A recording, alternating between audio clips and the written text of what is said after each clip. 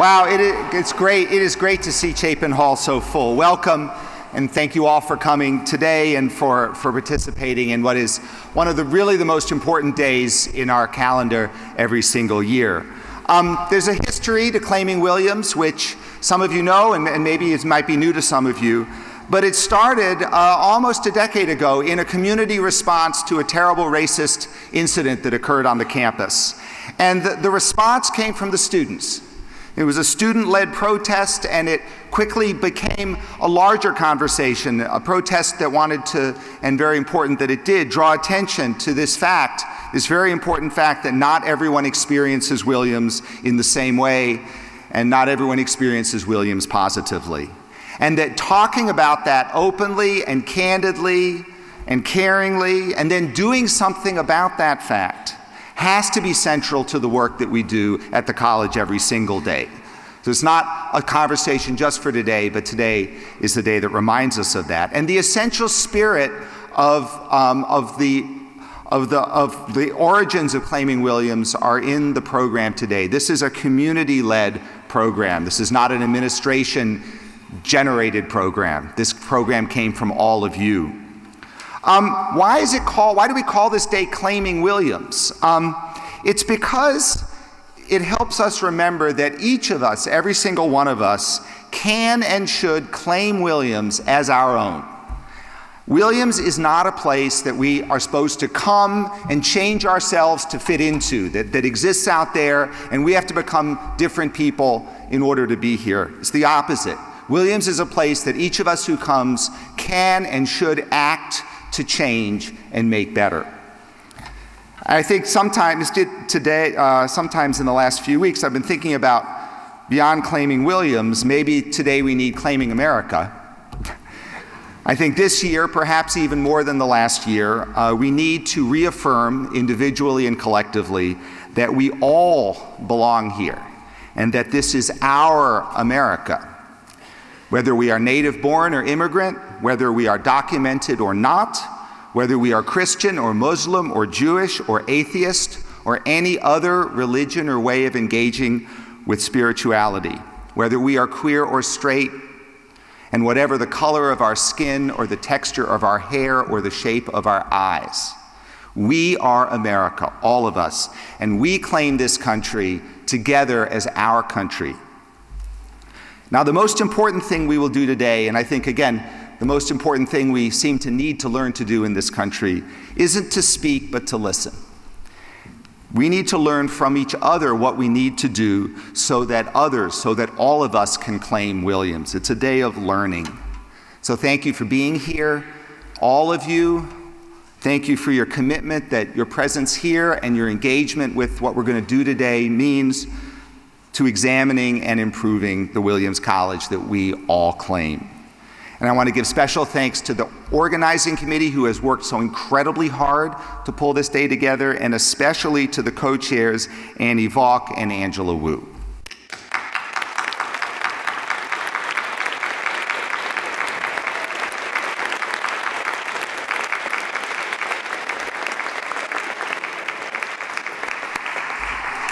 And now it's my pleasure to introduce our Vice President for Institutional Diversity and Equity, Leticia Haynes.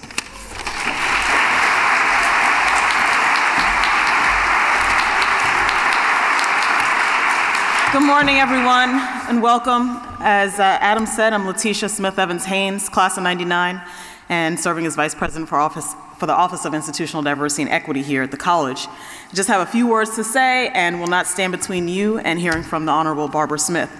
But it's wonderful to see you all here and all engaged in this, to be engaged in these critical discussions that will take place over the course of the day to reflect on the theme of moral courage.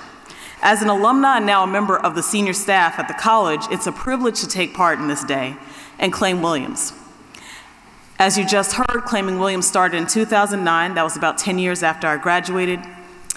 And you know that it resulted from a series of disturbing events that raised issues of race, gender, sexuality, and religion in particular. But at that time, in 2009, there were a lot of things that were happening in this country, in the world. Just to name a few, the Pittsburgh Steelers won the Super Bowl. Johanna Sigurðardóttir was elected as the first female prime minister of Iceland, becoming the first openly gay head of government in the quote, modern world. And Barack Obama became the first African-American president of the United States, something that many, including me, thought they would never live to see. So this country and our world has made many strides, mainly because of moral courage. Moral courage is relevant. It is today, relevant today, it will be tomorrow, and it was yesterday. So as we claim Williams each year, I reflect on where we've been and where we aspire to be.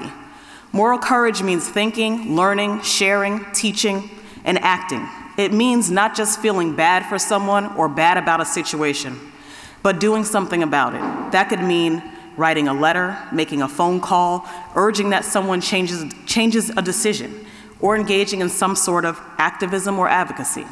It means taking a position that is in line with helping to address what you see as the problem. So I urge you to think about how you exhibit moral courage throughout this day. I'm going to sit down in a few seconds, and before I do, I want to thank a few people. And I note that there are so many people to thank for helping bring this day together. You heard Adam Falk already mention Annie Valk and Angela Wu, who are co-chairs, the entire Claiming Williams committee as well, Carrie Green and her team, facilities, dining services, communications, information technology, to name a few. And there are also some very generous alumni donors who give to diversity, equity, and inclusion efforts, and so I'd like to thank a few of them. The Davis family, many of you know, and also I'm happy to be able to thank in person the Bear family. I don't know where they're sitting in this audience, but they're some of our biggest supporters, and we have with us today Dr. Robert Bear, Mrs. Susan Bear, Talia Gofarb, and Danielle Eason, who help fund some of the initiatives of the Office of Institutional Diversity and Equity, including initiatives like Claiming Williams. And finally, I want to thank each of you for being here today to listen, learn, share, teach, reflect, and support as you claim Williams. And now I'll turn it over to Annie Valk to introduce the Honorable Barbara Smith. Thank you.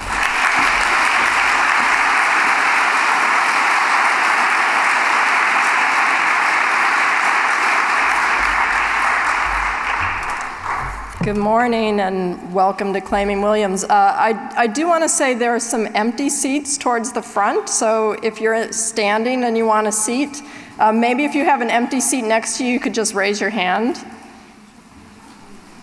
So if you'd like to move forward to take a seat, please do. Get yourselves comfortable. I'm Annie Valk, as you now know, and I'm one of the people who organized Claiming Williams, and I also want to thank the team of people who helped put Claiming Williams together. This day wouldn't exist without the participation of all the people who are listed on the back of this program and many, many more. So I hope that they know how personally thankful I am. And on behalf of the Claiming Williams Steering Committee, I want to say that it is truly a privilege to have Barbara Smith on campus for this year's Claiming Williams Day. When someone has been as productive and prolific as Smith, it's hard to know how to introduce her, especially without taking up a whole lot of time. So I want to encourage you to look at her bio in today's program to get a fuller description of her work. And what I want to do right now is to say a little about why we were eager to have Barbara Smith deliver today's keynote. In particular, we were drawn to Smith because of the relevance of her work to the topic of moral courage, today's theme for Claiming Williams. Courage and bravery, taking risks to do the right thing despite possible repercussions. These have been recurrent themes in Smith's writing and traits that she has demonstrated throughout her public life. This is obvious, for example, in the groundbreaking book she helped to edit titled, "All the Women Are White, All the Blacks Are Men, But Some of Us Are Brave," the Green Book, as she just said, which has been on my shelf for many, many, many years. In this book, Smith and other Black feminist scholars laid out a political and intellectual foundation for what would become a new field, Black women's studies. In 1982, when the book was published, both women's studies and African American studies were new and struggling for academic legitimacy. Many scholars believe that to criticize either field might risk being seen as undercutting the movements to which they were connected. But for Smith and her co-editors, Patricia Bell Scott and Gloria T. Hull, this was an imperative intervention. The book's main arguments are conveyed in its title, namely that in much scholarship and in the political movements of the time, Black women were largely invisible despite their accomplishments and many contributions. Women's studies and the women's movement focused almost exclusively on the lives of white women, while Black studies was male-dominated. Because of white women's racism and Black men's sexism, the editors argued, there was no room in either area for a serious consideration of the lives of Black women. But the book's title also refers to a third group. All of the women are white, all of the Blacks are men, but some of us are brave. The collection recognized that courage was required to call for a new field dedicated to the lives of African American women. Merely to use the term Black women's studies, they argued in the book's opening sentence, is an act charged with political significance. At the very least, they continued, the combining of these words to name a new discipline means taking the stance that Black women exist and exist positively, a stance that is in direct opposition to most of what passes for culture and thought on the North American continent. To use the term and to act on it in a white male world is an act of political courage, they said. Such words provide a brief introduction to Smith's groundbreaking work. Although they were published 35 years ago, these words serve as a reminder that our campuses are tied to a larger world of politics and culture, and that the most pressing issues of our times require independent thinking, our willingness to confront old ideas, the strength to persist in the face of challenges, and our courage to act. As a writer, activist, elected official, and somebody that I'm always thrilled to hear on Albany's NPR station doing political commentary, Barbara Smith has already supplied abundant inspiration and insights, and I'm sure she will offer more brave words today. So please join me in welcoming Barbara Smith.